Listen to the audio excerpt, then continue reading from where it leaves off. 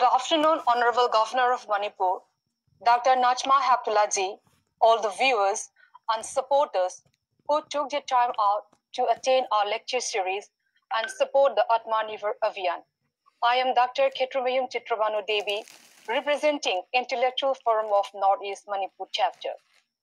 Intellectual Forum of Northeast, IFNE, was formed in the year 2016 by young dynamic people working in various fields in order to promote our race heritage and to engage in contemporary issues facing the region.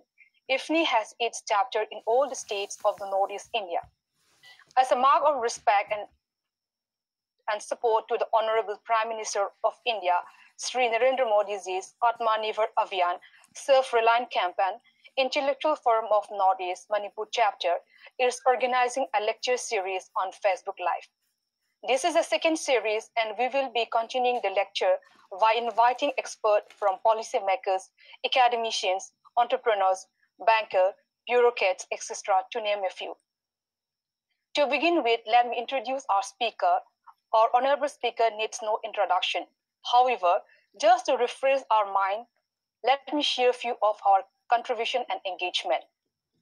Dr. Najma Heptulla, Honorable Governor of Manipur, hails from the prominent family of freedom fighters. She is the grandniece of the renowned scholar and eminent freedom fighter Maulana Abul Kalam Azad, the first education minister of independent India. She received her doctorate in zoology, avian herds at a young age of 22. By training, she is a scientist and also taught at the university level. She also worked in the scientist pool of the Council of Scientific and Industrial Research, CSIR, Government of India. She has contributed a number of scientific and technical papers in the prestigious scientific journals published from India and abroad. She was elected to the Rajya Sabha, the upper house of parliament, in July 1980. She has the unique distinction of being elected as deputy chairperson of Rajya Sabha 4 times. First in January 1985, the post she held till January 1986, and later in the year 1988, 1992, and 1998 until April 2004. As the longest-serving deputy chairperson of the Rajya Sabha for about 17 years, she performed the onerous duty of presiding over Rajya Sabha upper house of parliament. Dr. Heptulla joined Bharatiya Janata Party and was elected to the Rajya Sabha in 2004 and again in 2012. She has served as the chairperson of the Standing Committee on Subordinate Legislation on 2006 and again in 2013. During the period, she was also nominated as a vice president of Bharatiya Janata Party. Considering her outstanding contribution to promote and strengthen democracies around the globe, she was nominated as honorary life president of the Inter-Parliamentary Union IPU in the year 2002. She was conferred with the Grand Cordon of Alwal Wisdom, the highest civilian decoration of Morocco, presented by the King of Morocco. Al-Alua forms the highest civilian award of Egypt by the President of Egypt, Honorable Hosni Mubarak, and the highest civilian award by the Captain Regent of San Marino, promotion of democracy and human development. She has led numerous parliamentary delegations negotiating on the issues of vital importance. She was also entrusted with the task of evolve global consensus to fight the menace of terrorism. It is important to mention that soon after the terrorist attack on the Indian Parliament in 2001, the then Prime Minister, Honorable Sri Atal Bihari Vajpayee, gave her the responsibility in her capacity as the President of IPU to lead a big all-party delegation to Saudi Arabia, Kuwait, Jordan, United Arab Emirates, UAE, and Sudan, carrying his message to the heads of these nations to sensitize them about the growing danger of terrorism and to combine the efforts to fight against it.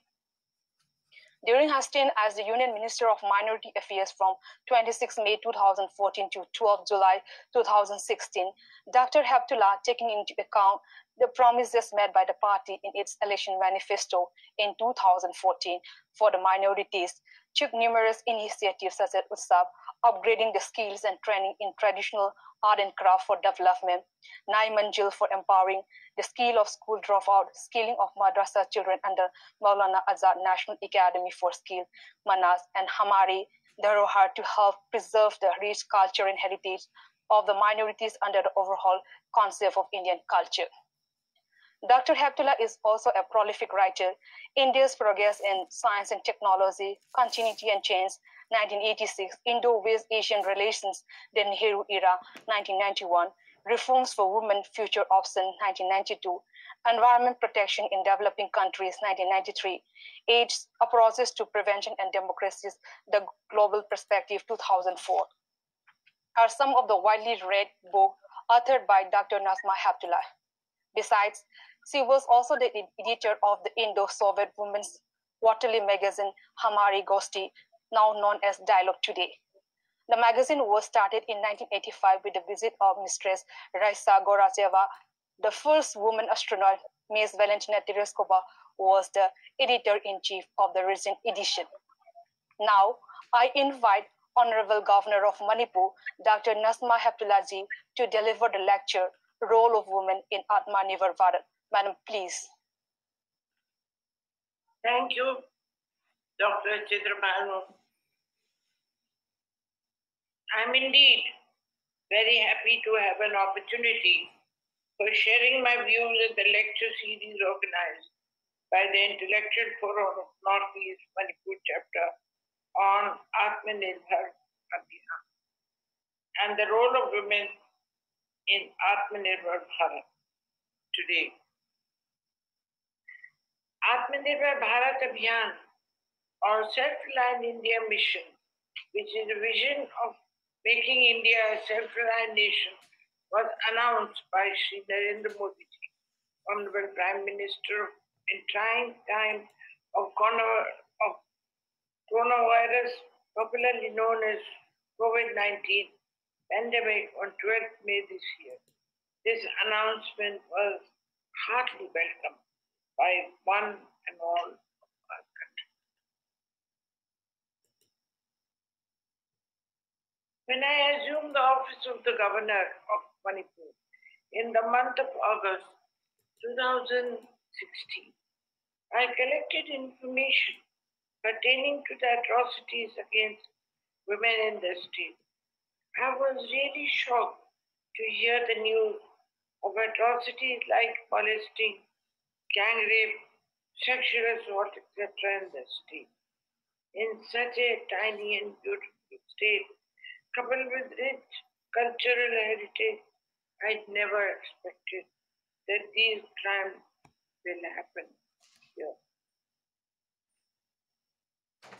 However, I'm indeed amazed to learn that these atrocities and heinous crimes against women and children have been considerably diminishing during the last couple of years. The credit, I must say, goes to the women's organization and association with unfitting support of the general public, concerned government agencies, etc. I'm fully confident that the forum will leave no stone unturned to endeavor for the welfare of the women in Manipur so that ATMANIRBHAR Bharat will be meaningful. Women's market, popularly known as Emma Ketal or Emma market, manned by women only, are mostly below poverty line. 5,000 women work under one roof, and it is the world's largest women's market. Most of the women in the market are unable to run their small business in due scarcity of money, and they borrow money from private money lenders with a high rate of interest.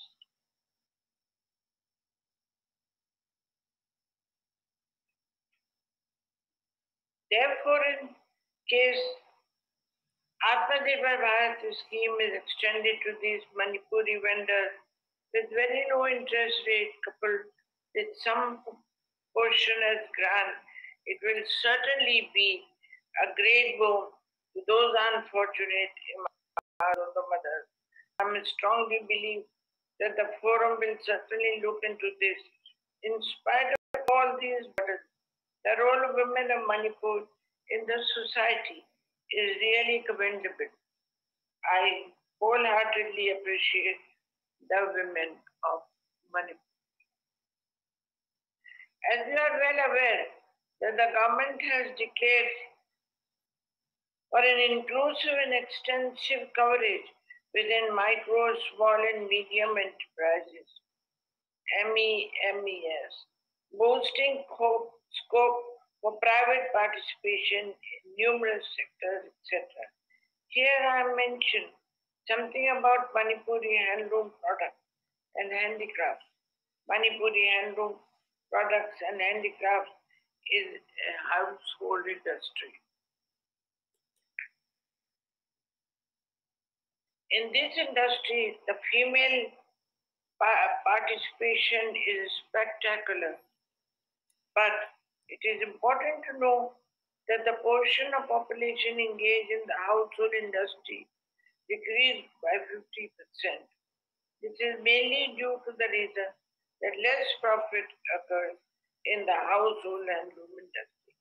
However, it is quite fascinating to learn that recently state government has initiated to introduce a system to use handloom cloth in the educational institution and government offices, etc.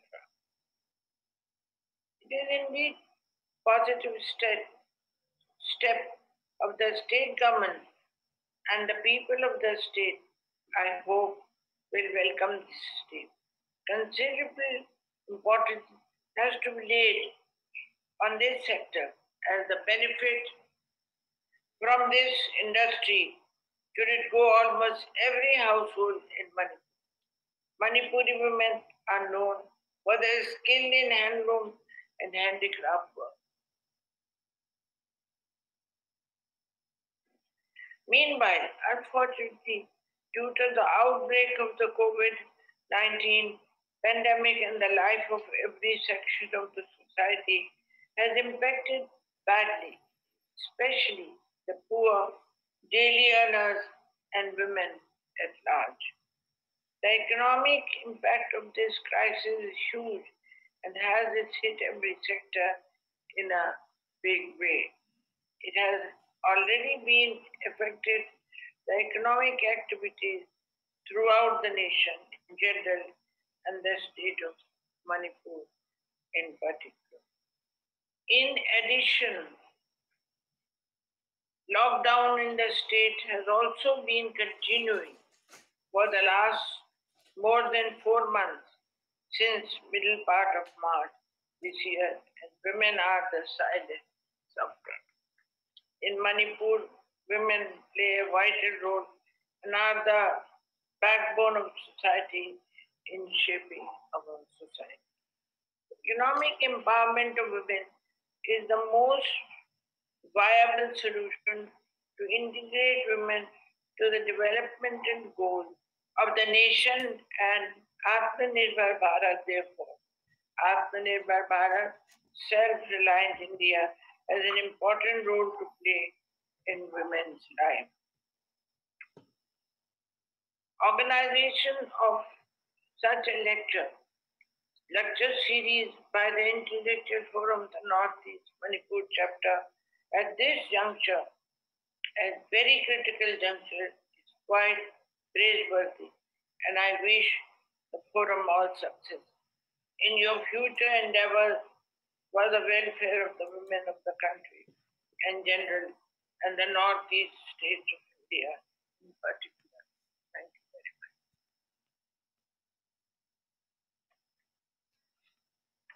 Thank you very much, Madam Speaker. I'm sure our participants enjoyed the amazing lecture.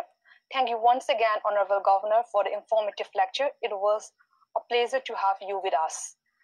I also thank the team, members of the Intellectual Forum of Northeast, member of our mobilization committee, who has been helping us in reaching out the lecture to the different stakeholders in the region. Lastly, with the permission of the Honorable Governor, we conclude our today's lecture series. Thank you all.